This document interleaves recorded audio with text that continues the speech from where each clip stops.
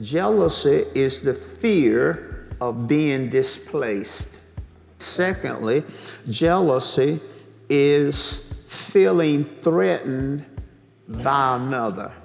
Feeling threatened by another. It may be another person, it may be another thing. Third definition, jealousy is always triggered by a third party. Now, the third party can be a person. The third party can be a situation. The third party can be an entity.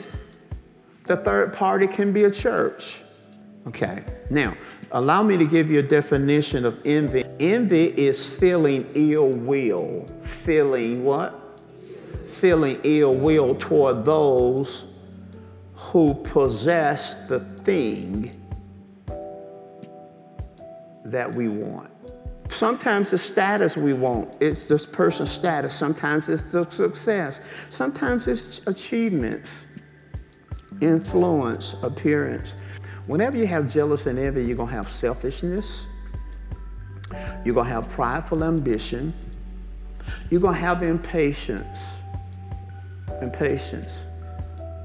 You find with your car. You find with your house.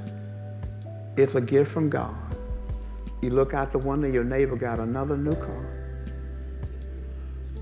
I mean, didn't they get a car how many years ago would they got that car? Now all of a sudden your car is not good enough now. Impatience, false view of God. Jealous and envious people have a false view of God, and they have a false view of themselves. Jealous and envious people are motivated by fear. The rest of the way, I'm going to give you some tips. This is how you keep jealousy out of you. This is how we keep it out of our church. This is how we drive out envy, drive out jealousy. You can drive it out of your families. You can drive it out of your workplace. You can drive it out of your church. You can drive it out of your community. Number one, the key is revelation. Say revelation. What? Number one, that God is no respecter of persons. Get that revelation. God is no respecter of persons. He has no favorites. Acts 10, 34, 35. He has no favorites. Number two, you have to have a revelation that there's plenty. Genesis 17:1. He's El Shaddai, the God that's more than enough. Number three, you need a revelation that there's a place for you. There's a place for you. 1 Corinthians 12:18 says, God has set the members, every one of them, in the body as it pleased him. You in there. Come on, say, I'm in there. Fourth revelation that you need is that God loves diversity. He likes different kinds of stuff. And see, now when I look at ministers, I don't feel no jealousy. I like, wow, that boy's bad right there. I mean, did you see how he took that text? I'm like, ooh.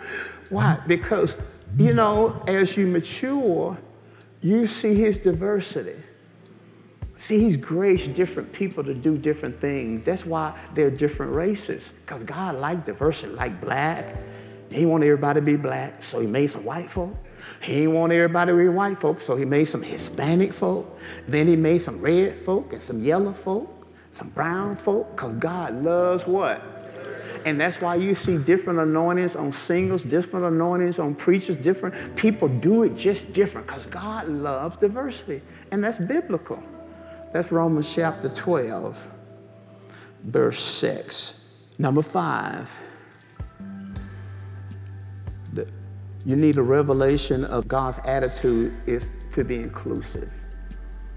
Number 6, a revelation that your uniqueness is a gift to humanity. God made you with different fingerprints, different DNA. Nobody does it like you. And your uniqueness is your gift to humanity. Here's the final revelation you need. You need to choose to be inspired rather than intimidated.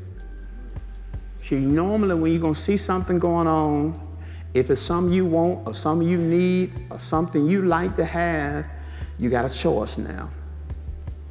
You can choose to be intimidated. You can choose to be what? Inspired.